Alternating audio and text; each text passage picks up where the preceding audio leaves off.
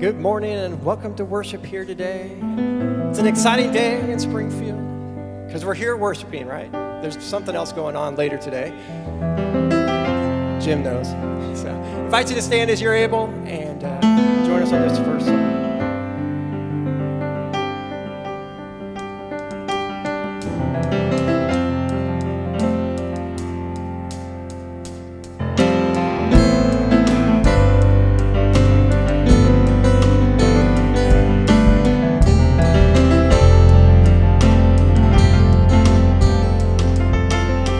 Sometimes on this journey, get lost in my mistakes. What looks to me like weakness is a canvas for your strength. My story isn't over, my story's just begun. Failure won't define me, 'cause that's what I've done. Failure won't define me, 'cause that's what I've done.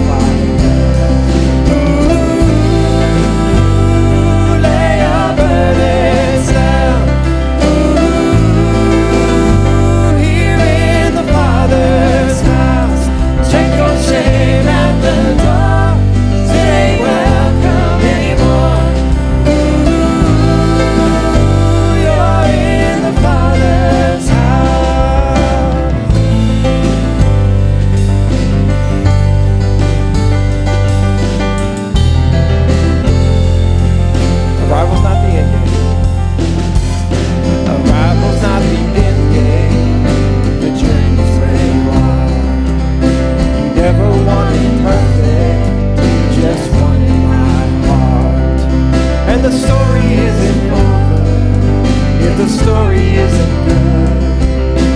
Failure's never final when the Father's in. Failure's never final when the Father's in the room. Ooh, lay your burdens down. Ooh, here in the Father's house. Take your shame at the door. It ain't welcome anymore. Ooh, you're in the Father's house.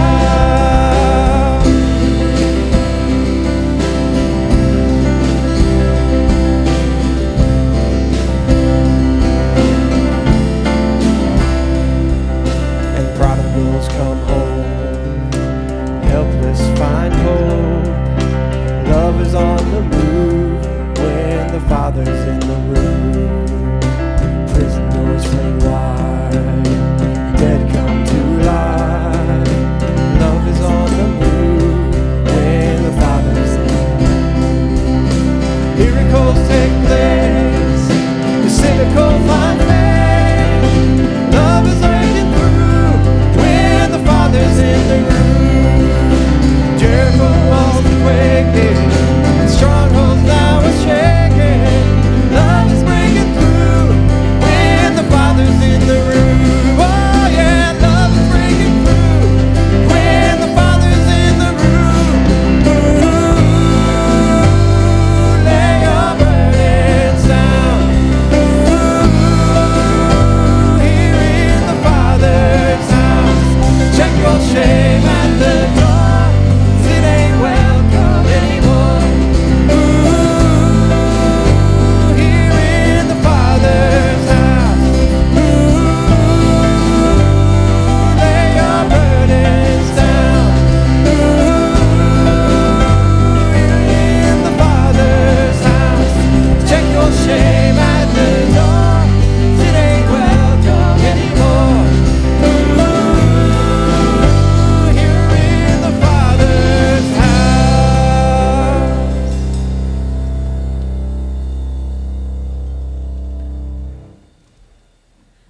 Good morning and welcome to worship at Kingsway. My name is Bree Warlick and I'm the student ministry coordinator here. We are so glad that you are able to join us today, whether in person or online. Whether this is your first time or you are a regular guest, we ask that you would please take a few moments and fill out our Connect card. Our Connect card helps us connect with you and connect you to things that will be of value to you. There's also a space for you to share joys and concerns. At the very least, we ask that you please write your names and check the box of what service you are attending. Hang on to them, and when the offering plate comes around, drop them and your pin in. If you are online, please see our digital Connect card online and fill that out for us. This week, there are a lot of exciting things happening with Kingswood. There is a kindergarten informational meeting February 16th at 6:30. Kingsway's member enrollment begins for Kingswood on February 21st at 6:30 a.m., and open enrollment begins on February 27th at 8:30 a.m. Kingsway has a program that allows guests, returning guests, and longtime participants in the life of Kingsway a way to gain a better understanding of the ministries of Kingsway.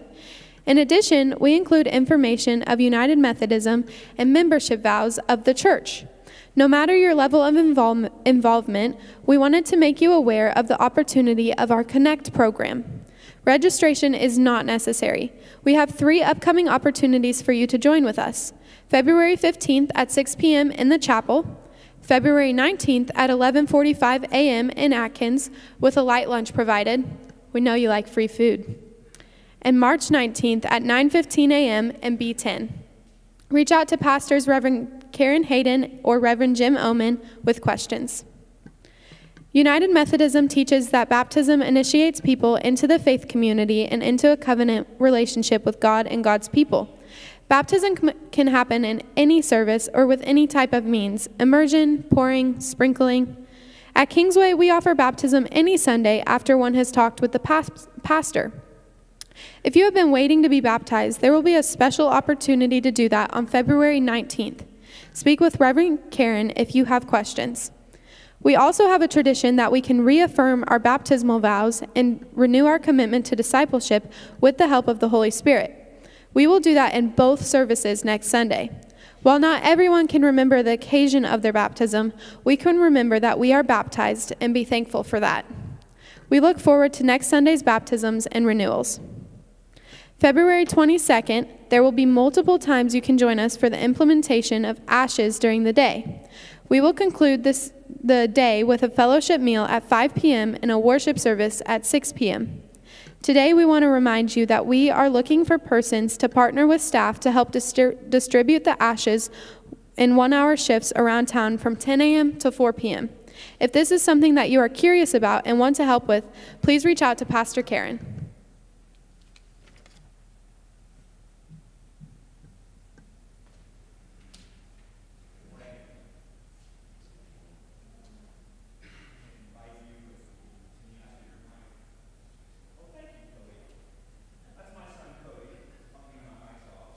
How about that? Is that better? Hey, let's try that again. Good morning, everyone. Thank you, Cody. I want to invite you, as we continue to prepare our hearts for worship this morning, to join me in prayer.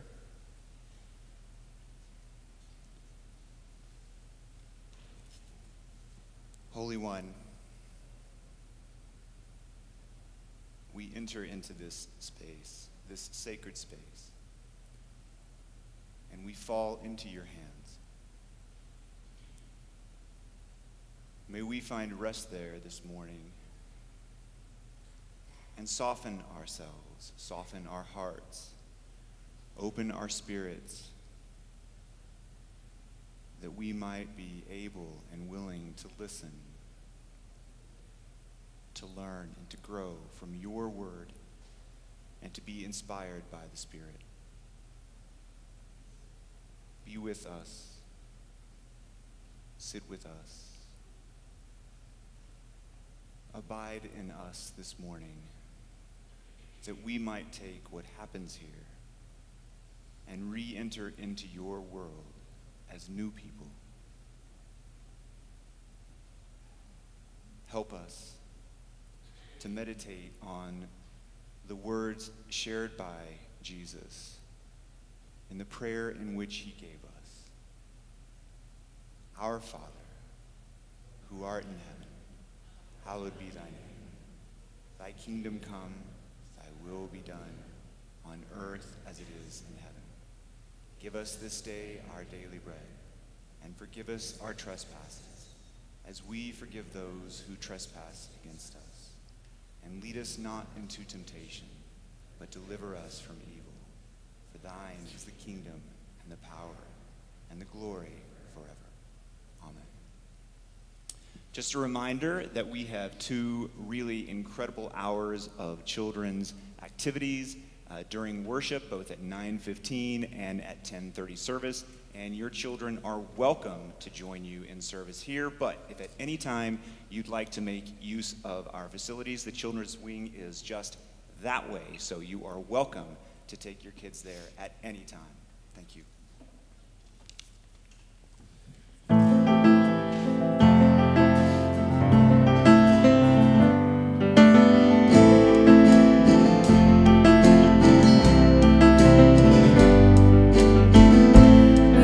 To the desert, so you could be my water. You brought me to the fire, so you could be my shield. You brought me to the darkness, so you could be my morning light. You brought me this far, you brought me this far. Wherever you lead me, you won't leave me. Wherever you call me, you will make a way. Wherever we're going, I will be holding to the promise you have made. You will make a way.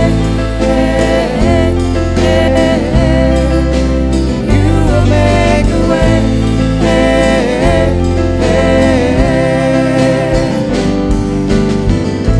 And when I'm in the valley, you will be my comfort. And when I'm at the end of me, I find you there. And when I'm in the battle, you will be my present peace. 'Cause you brought me this far. You brought me this far. You brought me this far. Wherever you lead me, I know you won't leave me. Wherever you call me, you will make a way. Wherever we're going, I will be holding to the promise you have made. You will make a way. You will make a way.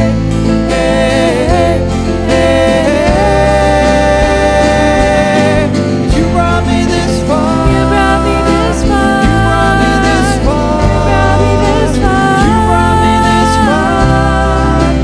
You will make a way. You brought me this far. You brought me this far. You brought me this far. You brought me this far. You brought me this far. My God will make a way. Wherever you lead me, I know you won't leave me. Wherever you call me, you will make a way. Wherever we're going, I will be holding to the promise you have made. Wherever you lead me, I know you won't leave me. Wherever you call me, you will make a way.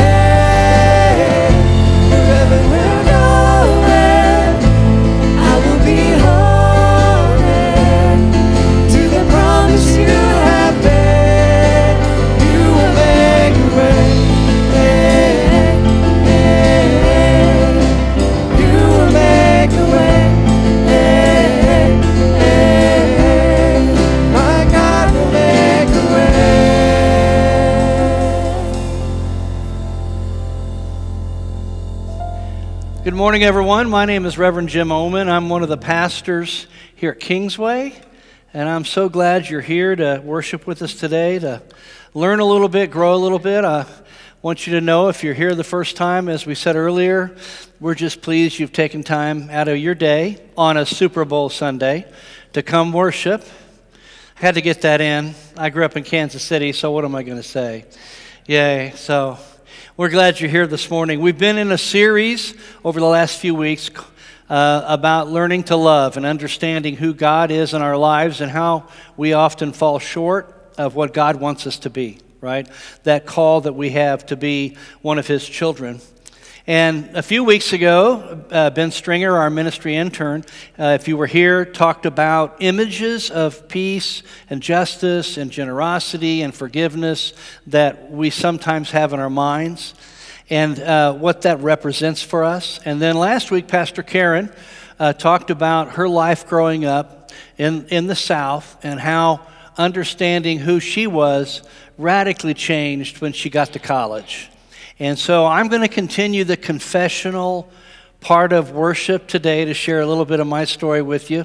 Growing up in Kansas City, Missouri, a suburb there, and how I've felt like I've come a long way from the kid that I was back then in the 1950s and 60s, and how God has continued to work in my life. One of the key things about understanding the whole journey that we're all on, no matter where we come from, has to do with putting our eyes on the prize, putting our eyes on Christ and God who has given us everything.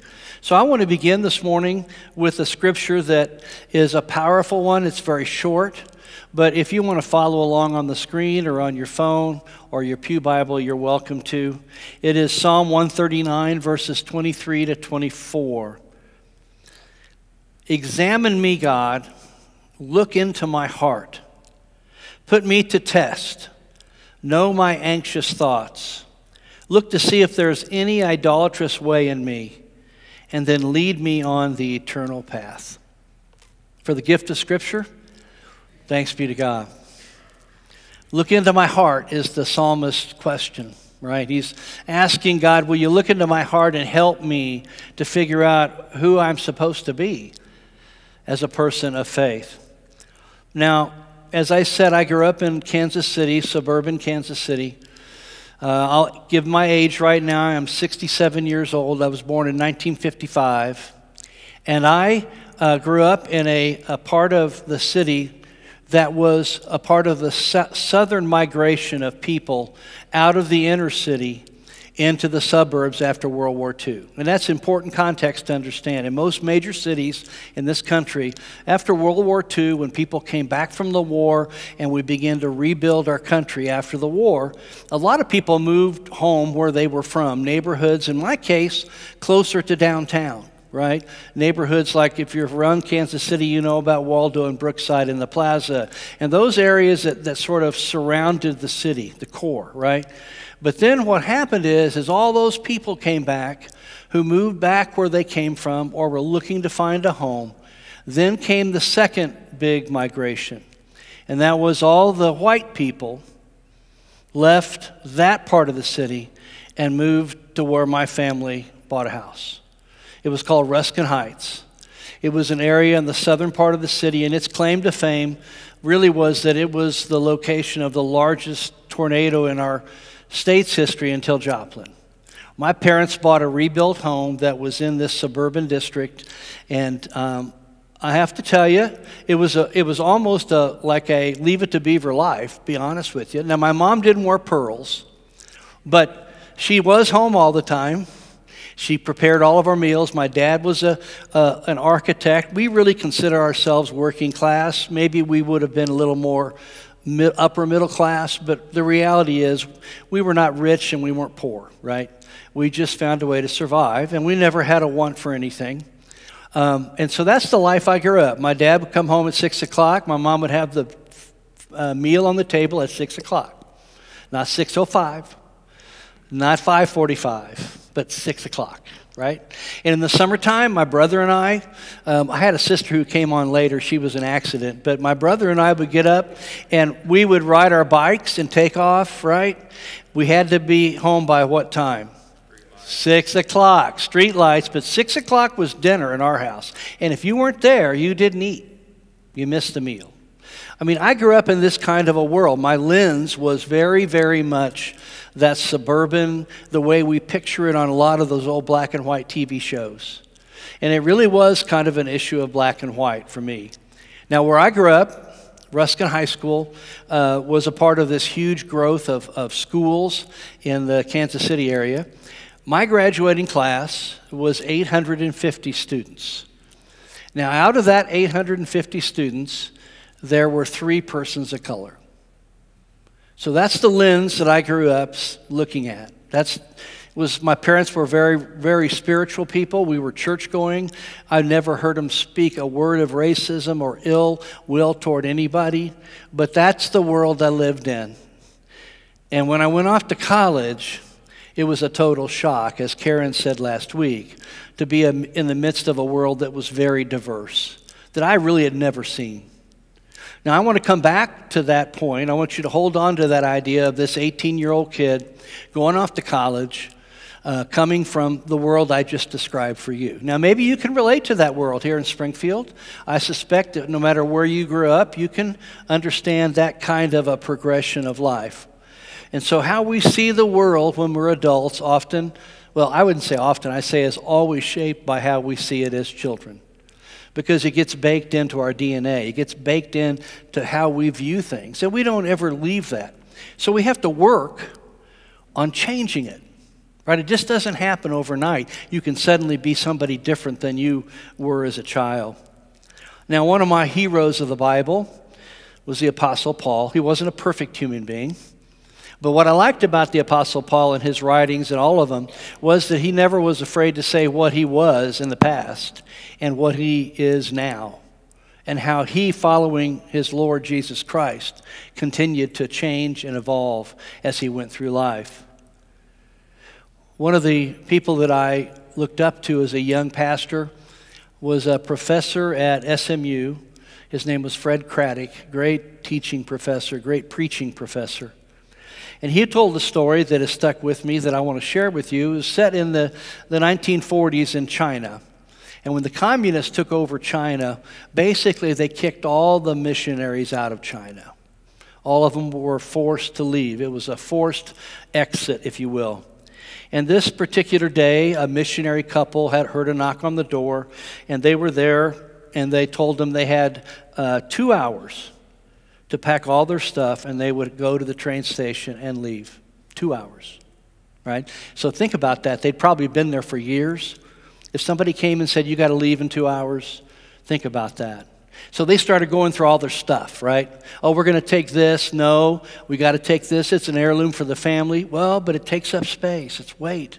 Well, I got to have my typewriter, right? I got to have this particular trinket or this picture.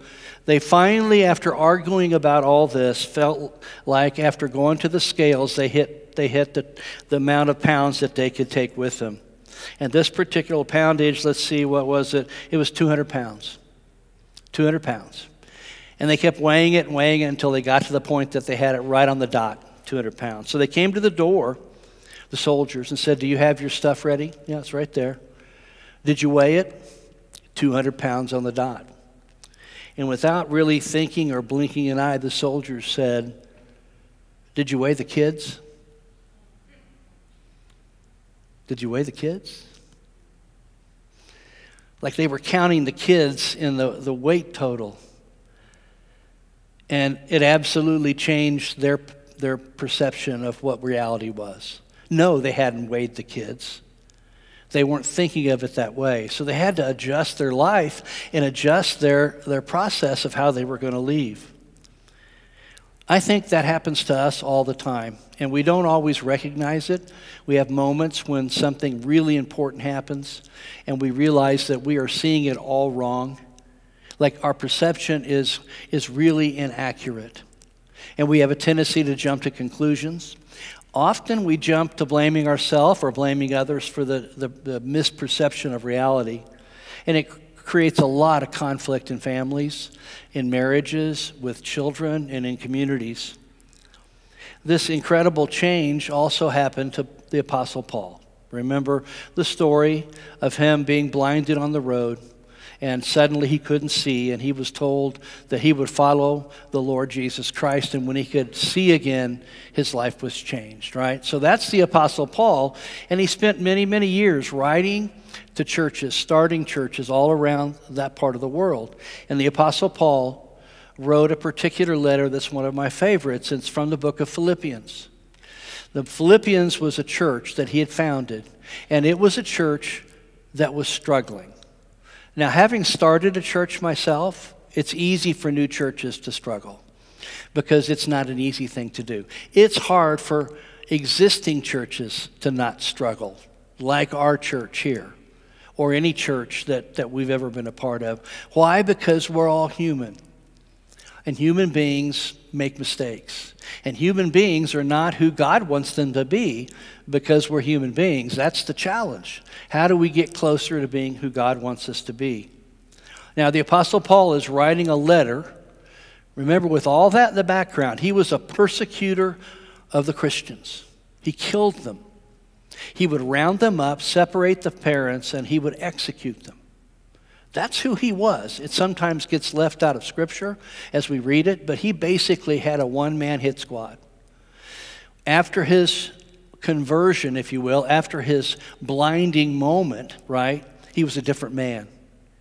So here's what he says in the book of Philippians, the 3rd chapter, 12 through 14. This is from the Message, so it's a little bit more relevant to the way I think. I'm not saying that I have all this together, that I have it made, but I'm well on my way reaching out for Christ, who has so wondrously reached out for me. Friends, don't get me wrong. By no means do I count myself an expert in all of this, but I've got my eye on the goal where God is beckoning us onward to Jesus. I'm off and running. I'm not turning back. I'm off and running. I'm not turning back. I've made a commitment. Now, what do I do with this thing of life that I've lived? And this is relevant no matter how old you are, right? Every day you wake up, you have a chance to be something new in Christ. Every day you have a chance to recreate yourself in this new day you have. And where you have been is important to know, but it's not as important for the future. Now, coming back to my story about going off to college, again, I had a loving family, godly church people, went to church, felt a call to ministry even at age 16. And so I go off to college. And what I experienced there was this really different world of different people of every size, shape, size, religion, skin color. Everything was different than I'd ever been with. And I was homesick, I'll be honest with you. Sitting in my dorm room, I'll never forget it. Rainy day, these incredible cinder block walls painted gray. You remember those, anybody? Cinder block walls painted gray. It's raining. And I just sat there and I just started crying because I thought, where am I? I don't know anybody, but they're all different than me. You know, I was afraid. But I stuck with it and kept going, trying to stay focused on where God was leading me. And that took me to a new place. I made friends. As you probably have figured out, I'm a musician, and I, like every kid in my age group, we all had bands. We created bands. I mean, we did that when we were 12, when the Beatles hit, you know. But this was in college. I had a band. We were pretty good. We traveled around the Midwest. And there were a lead guitar player. I played rhythm guitar, sang. We had a bass player and a drummer. Well, the drummer was African American. Paul was his name. Paul was African American. He'd grown up in the inner city of New York. Very different cat from me. Very different cat from me. The kid that grew up in the little suburb of Kansas City. And Paul was this incredible drummer. And we really thought nothing of, you know, being together on the road, playing. And so in the summer we would take off and we called it touring, but let's be honest, we just found a few bars and clubs that would let us come play. And we would hit the road. Well, one particular summer we went south. And I'll be honest with you, sitting here right now, I can't remember if it was Mississippi or Alabama we went to. Okay, this would have been in 1974. We go down there. We don't think anything of it. We got to this club, we checked into our motel. We walk up, we get ready to do our warm-up set, and the owner came and said, "You can't play here now because you have this drummer and he's not the right color." And suddenly all of my emotions about my upbringing and all the times that I had been, if not overtly racist, but under my breath, not challenging jokes, just came pouring into me like I had been playing a game and not being honest with God about who I was. And that changed my life. That understanding of somebody that God had created that was just as perfect as me. And it took something like that to blind me a little bit and force me to think about my faith. How could I profess to be a follower of Jesus Christ who created everything and not try to do my best to change my heart to become more pure, to become more focused? I've not made it, friends. In many ways, I'm still the same guy that I was in that band in the 1970s, but I know that I've got to be challenging myself. This morning, as we think about this series of Created to Love, I want you to hear these words. You were created to love as an expression of God's love because He loves us. And that means we love everyone, and that's hard sometimes. It's really hard to love that uncle that you can't stand, or that neighbor that drives you crazy, right? It's hard. It is hard to do that, but we are called to love. We were created to love. That's how God created us, each of us. And so I find myself challenged all the time as I'm thinking about where I am and where I'm headed and what God is in store for me. Several months ago, I can't remember, it was one of the sermons I preached here, and it was about an experience I had at a breakfast counter with a young man. And it was one of those challenging conversations where they find out you're a pastor, and then the questions start coming. What do you believe? What's about this? What do you believe about this? And I'm just trying to eat my omelet, and just have my coffee. But I finally engaged in the conversation. Well, this young man had really struggled with the church and was really struggling about how to get back to God. We talked for a while. We prayed, which was, a challenge sometimes in a public place. We prayed together, and then I haven't seen him until just recently at the same breakfast place, sitting at the counter. So when I walked in, I saw him there, and I almost turned around and walked out. I'm just being honest. It's a confession day, right? I almost walked out. But then I went back and sat down, and I said, "Well, how's it going?" He goes, "Well, before you ask me, I've not been to church, so don't." And I said, "Well, this coming Sunday?" He goes, "Well, it's a Super Bowl." And I said, "Dude, Super Bowl's at 5:30. You got time to come to church." And we laughed about it. But my point is, sometimes we're going to find ourselves in places like that where we have to challenge ourselves about the assumptions we make about people, what they look like, how they talk, what kind of faith do they have, if any, what kind of music do they like, how do they live. And it's very different than our world. We live often in a very comfortable world. My point in sharing this is not to guilt you into doing something. It's for you to know that the gospel, the good news is, it's never too late for any of us to look into our hearts and say, how am I not following the way Jesus would have me live? And believe me, I've done it many times. Believe me, there are some days that it's hard. Even this morning to get up, I was thinking, I don't really want to go share all this, but my gosh, Ben did and Karen did. And well, I guess I need to talk a little bit about who I am and where I come from. But I know it's a challenge. So what I'm saying today, as you think about this, there may be moments, and I don't know what your issue is. I mean, I have certain issues. I'm not going to tell you those. I'm not going that far with the confession. But I'm working on them. I'm working on them. I'm trying to think and to live, to pray, to study. And to me, the place that if you can't come to church and be honest with God and say, Lord, I need to do better. Help me find a way. Then why are we here? We're not here to simply sing and hear a sermon and put money in the plate. We're here to be challenged. So today, think about those words that Paul wrote. I want to read them again for you. I'm not saying that I have all this together, that I have made it, but I am well on my way, reaching out for Christ, who has so wondrously reached out for me. Friends, don't get me wrong.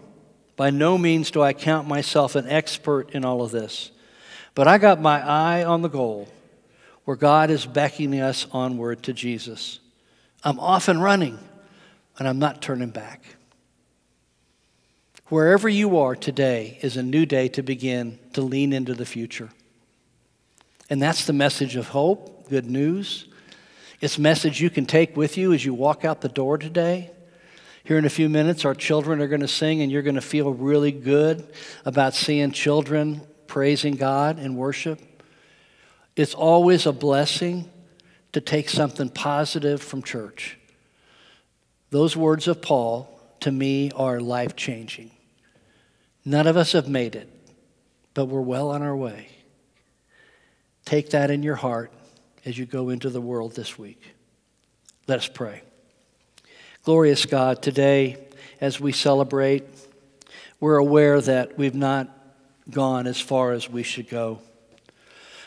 We're aware, Lord, that we need more strength and courage sometimes to challenge all the assumptions that come to us. Lord, today I pray for everyone here who experiences this worship, that they might feel the presence of the Holy Spirit on their heart, and that they might understand that they have a chance to be something that they're not yet. Help us to always be confident that you're walking with us, even when we take 3 steps back. You help us take 2 forward. So we pray today, Lord, for the service and all the words that have been shared, all the songs that will help us to become who you want us to be. We pray this in Jesus' name. Amen. We appreciate you being here today, and if this is your first time, please understand that that is your gift to us to be present, so you don't need to worry about the offering this morning.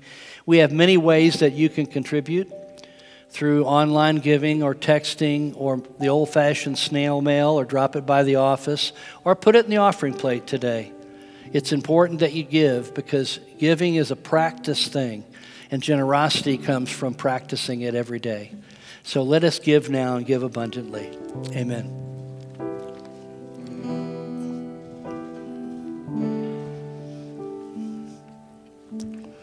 You give life, you are love, you bring light to the darkness, you give hope, you restore every heart that is broken. And great are you, Lord. It's your breath in our lungs, so we pour out our praise. We pour out our praise. It's your breath in our lungs, so we pour out our praise to you only.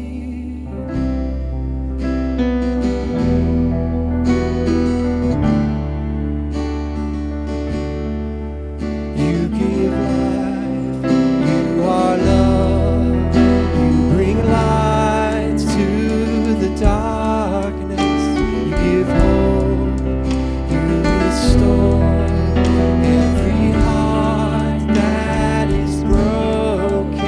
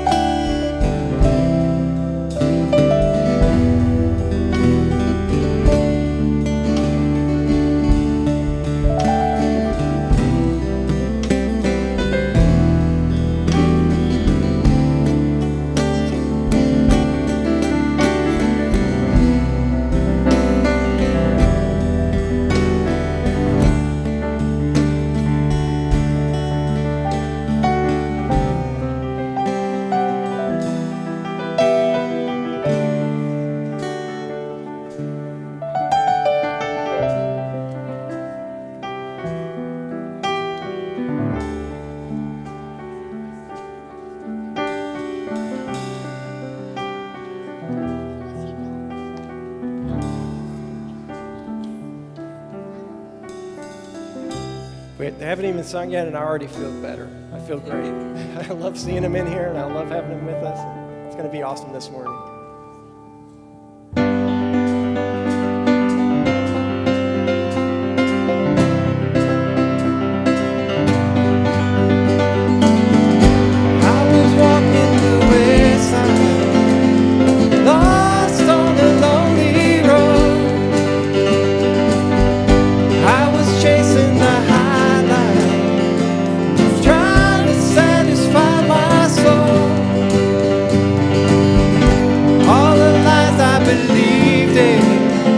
Left me crying like the rain. Then I saw lightning from heaven, and I've never been the same.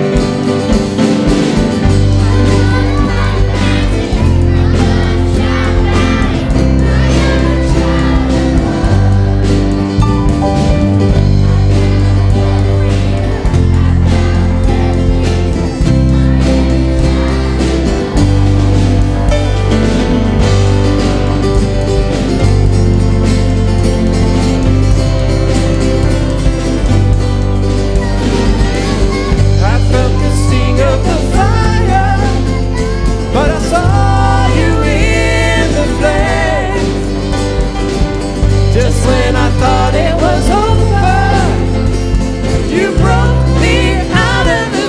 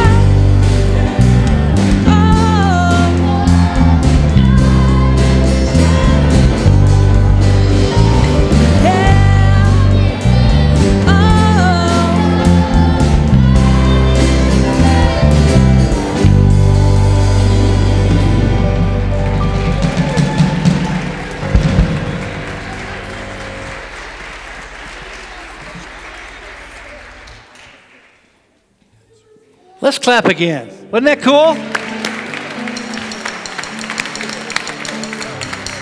If that doesn't get you pumped up for a new day today, I don't know what will. So remember, lean into the future, right? Lean into the future.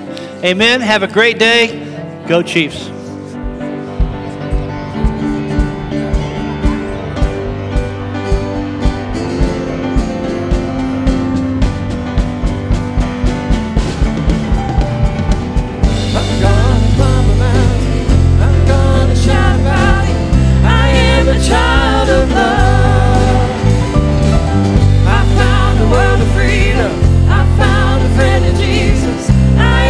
Child of God.